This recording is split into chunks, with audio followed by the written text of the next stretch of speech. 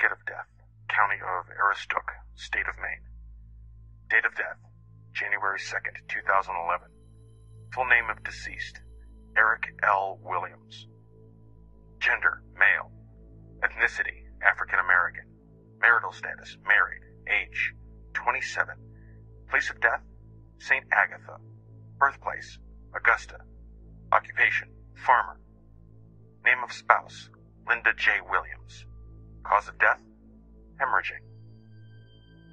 Eric Williams, a young man found in a pool of blood in the forested area surrounding St. Agatha. Was it murder? Was it an accident? The marks on his chest didn't match that of any known animal, but more of a rake, as if somebody jabbed him and scratched him with it until he fainted.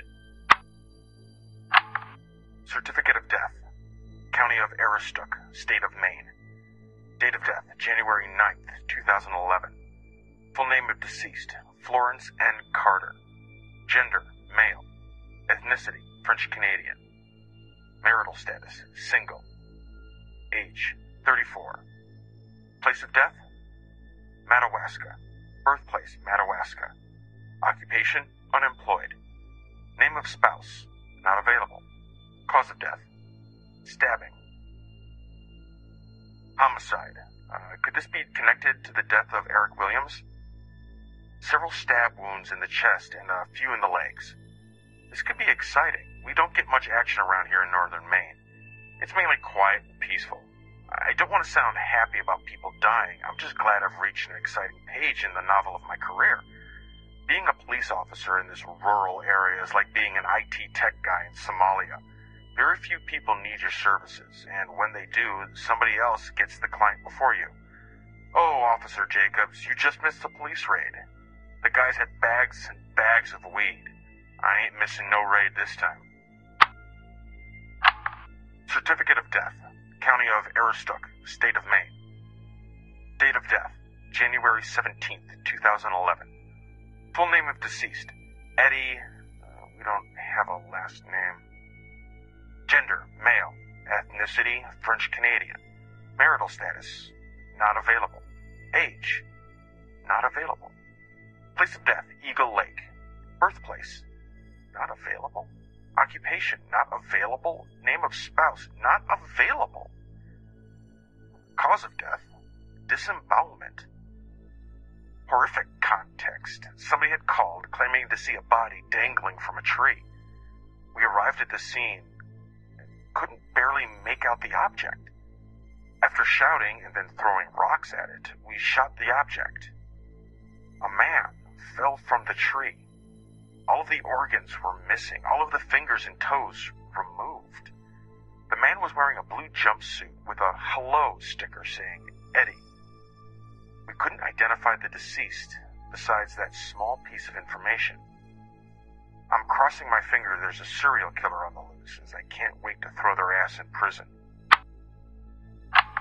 Certificate of death, County of Aroostook, State of Maine. Date of death, January 25th, 2011. Full name of deceased, Vincent K. Martell. Gender, male. Ethnicity, American.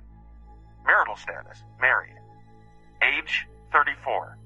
Place of death, Sear Plantation. Birthplace, Biddeford. Occupation, fisherman. Name of spouse, Adrian J. Meadows. Cause of death, mutilation. Supposedly on vacation in the north, a citizen of Biddeford. We found him in a small cabin on top of a bed with his limbs rearranged to assemble a crab. His head was turned backwards and the eyeballs were spooned out. He was on all fours and his body had been fixed to face the door. A rather peculiar event. As soon as we walked in the cabin and saw Vincent, I had received a text message. Do you believe in ghosts? I couldn't track the number, and despite little evidence, I have a gut feeling there's a single person doing this. Certificate of death, County of Aroostook, State of Maine. Date of death, January 30th, 2011. Full name of deceased, not available. Gender, female. Ethnicity, not available. Marital status, not available. Age, not available. Place of death, Portage Lake. Birthplace, not available.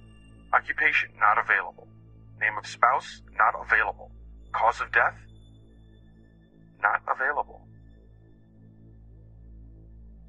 I don't understand this one. These murders keep getting more and more dreamlike. This morning, when I was patrolling, I noticed a hand sticking out of the ground. After digging it up, we discovered the body of a skinned, mutilated woman. This prevented us from knowing who it was, what color they were, how old they were, etc.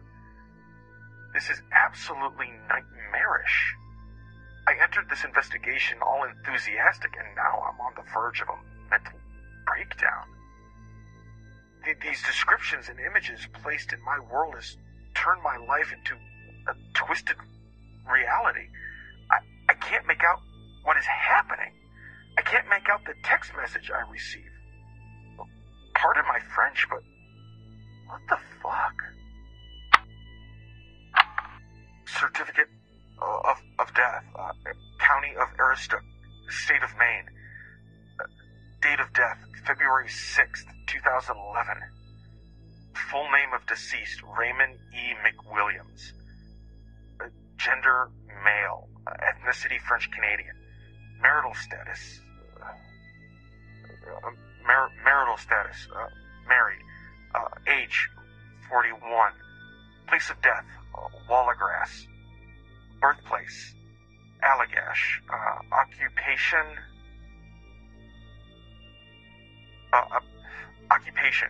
mechanic. Name of spouse, Virginia K. McWilliams. Cause of death, not available.